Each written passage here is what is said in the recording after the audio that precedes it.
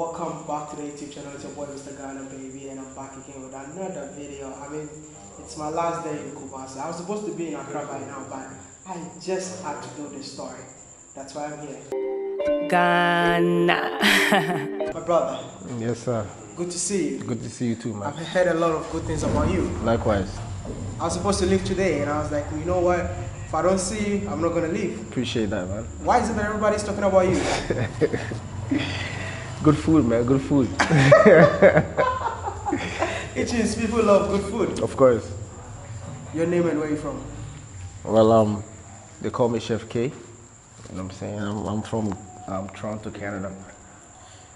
Were you born in Ghana or you were born in Toronto? No, I was born here. I was born in Yawase, Aguna, which is like Mampong, it's a village in Kumasi somewhere, like deep down the line. So you're a village boy. I'm a village boy. Just like me. Yeah. Welcome to the clan, bro. What took you to Canada? I guess at a young age I didn't have a choice, right? My mom seen my situation in Ghana and she decided to take me. What kind of situation are you talking about? Well, I had she left me when I was like 13 months, right? To go to Canada. And when she left, I was living with my father and my stepmother. And you know how step-parents, the situation there, I was being maltreated a lot, you know, so she found out, and later on the line, when I was like 9 years old, she came to Ghana, and she seen how I was living. It wasn't a good situation, so she took me and my older brother. So I would say that you lived all your life in Canada? Yeah, mostly, yeah, for sure. How was the experience like? It's cool, man. Yeah, bittersweet. Come again? Bittersweet, you know, bittersweet. Yeah, it's nice, and then there's good times and bad times, you know. Yeah, I understand. Yeah. And now you're in Ghana. Yeah. How long have you been here? 5 years this April. 5 years. Yeah. And do you miss Canada? I miss certain situations, but then when I see what I've been able to accomplish in 5 years in Ghana, you know what I mean? I see the future here more than over there. What was your main intention moving to Ghana? Like, what were you thinking? Why do you have to leave Canada and move back to Ghana? There's no place like home, man. And I felt like if I brought what I learned from there to here, I could establish myself and push myself a lot easier than over there. You know what I mean? So you're trying to say that there are more opportunities back here than over there? Is that what you're trying to say? For us that traveled and have like a different way of thinking, when we bring that way of thinking to over here, yeah, there's more opportunities for us. What are you doing in here now? I'm running a restaurant. I'm cooking, hospitality business, basically, because the compound I live in is also like a hostel for students to rent out. So I supply the students with food, and I rent out my compound. 5 years in Ghana. Establishing your business in here, was it that difficult? Extremely difficult. How difficult it is? The thing is, you know, when you come to Ghana, the way we do business abroad, it's not how Ghanaian people do business. You know, we do business like 9 o'clock is 9 o'clock, 10 o'clock is 10 o'clock. You know what I mean? Like, your word is your bond. But I had to find out very quickly that Ghanaians don't live by that same code. Ghanaians do whatever they want, whenever they want, however they want. So if you're not mentally strong, they will literally mess up everything you have planned in 1 second. Wow. Yeah, and that's not to bash anybody.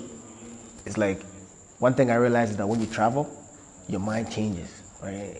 The fact that a lot of people in this country never really traveled outside of Ghana don't know how hard it is for us.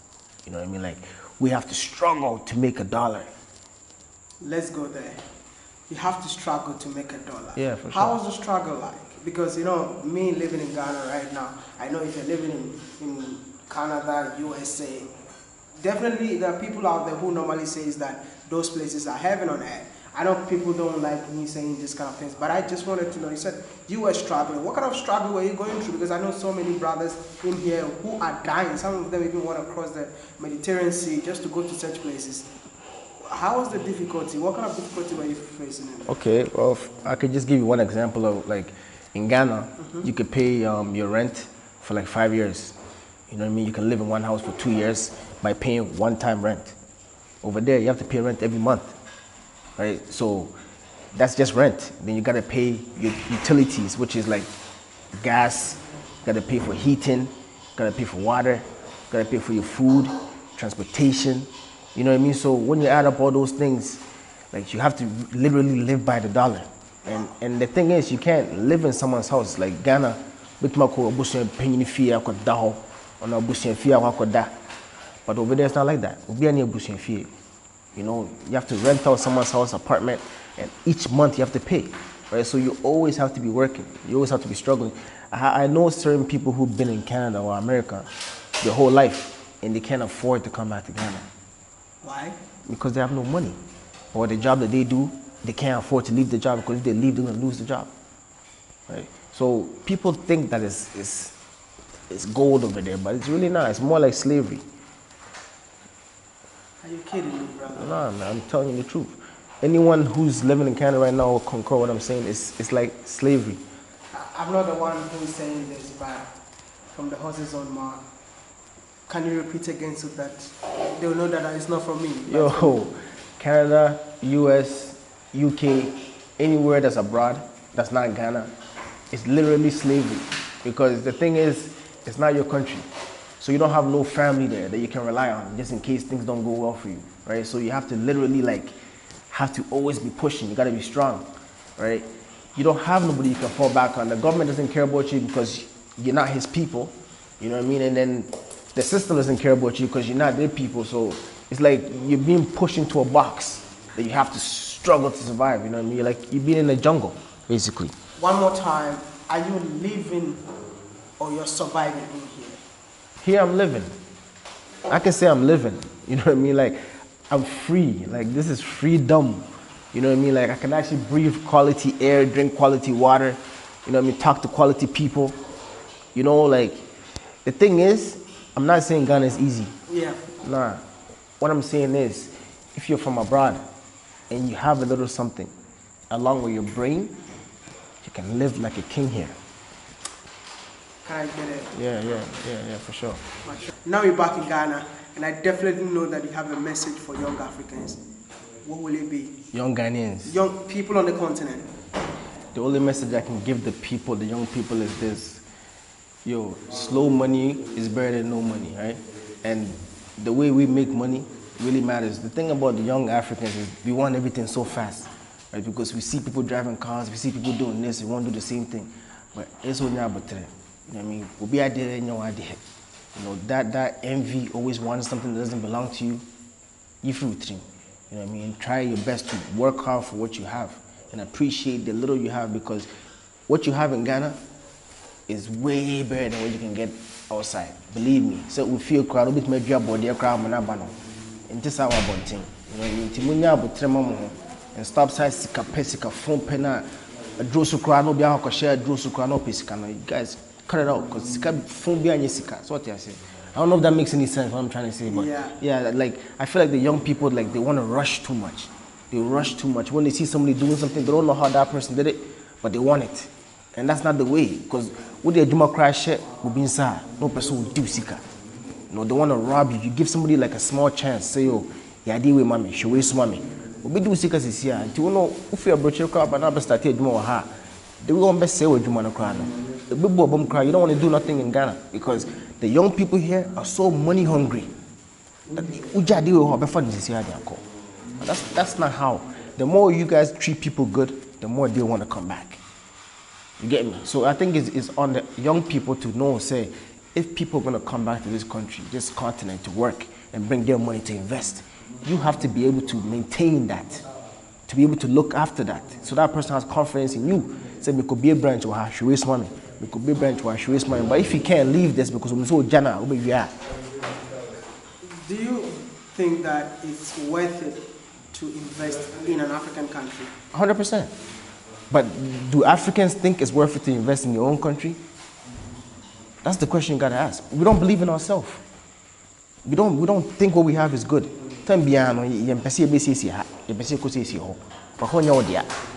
Oh, obeku bi kroma ko ye oyo kama toilet crowd be clean. Toilet.